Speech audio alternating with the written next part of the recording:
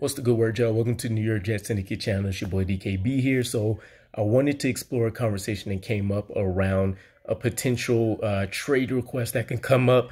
This doesn't have to happen during the preseason. This could be as close to the trade deadline. But Mekhi Becton is once again the center of this particular news. So there's a situation where we know, per the unofficial depth chart, Mekhi Becton's listed on the right side, making Dwayne Brown the de facto left tackle starter.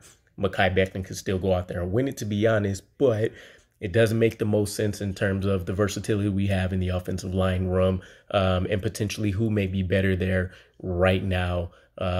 So there's a world where Dwayne Brown is the left tackle starter for the season. On the right side, there's a bunch of different options. Do you want to move AVT? I wouldn't suggest it. Can Max Mitchell go out there and show that he could be a capable right tackle starter? Maybe. Would Mekhi Becton, who potentially will need to go to the right side, refuse to play? In that situation, maybe we start taking a look at him being benched for not being able to help out the team, right? We still keep him on the roster, but that could lead to a situation where Mekhi Becton ultimately requests a trade. He pulls the Orlando Brown card. He knows he's a left tackle in his league. He wants to play at that position. The New York Jets aren't honoring his request either because he didn't win the competition or because they don't believe in the health and maybe the skill set there at the moment. Who knows? But contract year, Mekhi Becton obviously is going to want to go out there and put himself in the best position possible. We could actually be looking at this situation in a couple months where Mekhi Becton isn't on the team anymore, especially if we do find some level of comfort in the tackles that we have, lining out Dwayne Brown as the starter with Max Mitchell, a guy like Carter Warren that's in the works back there. And so who knows how that potentially plays out, and what kind of return on investment that we would get.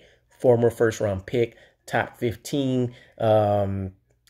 Health is going to be a huge concern for all teams across the league, but to this day and age, you're going to get guys that are going to drool over that skill set, that build that he has, especially what he's recently been able to do and transform into, and think that they can go out there and get a steal for pennies on the dollar. So I'm not even sure, a day 2 pick would be in question for a guy like Mekhi Becton. I don't think Joe Douglas would trade him away for nothing. We've seen him hold on to other guys, Elijah Moore for the season, Denzel Mims. So there's nothing saying that he would absolutely cave in, but we may need to start preparing ourselves for a situation where Mekhi Becton isn't feasibly on this roster, not even after this season, but before this season is even over. So let me know where your guys' thoughts are on this.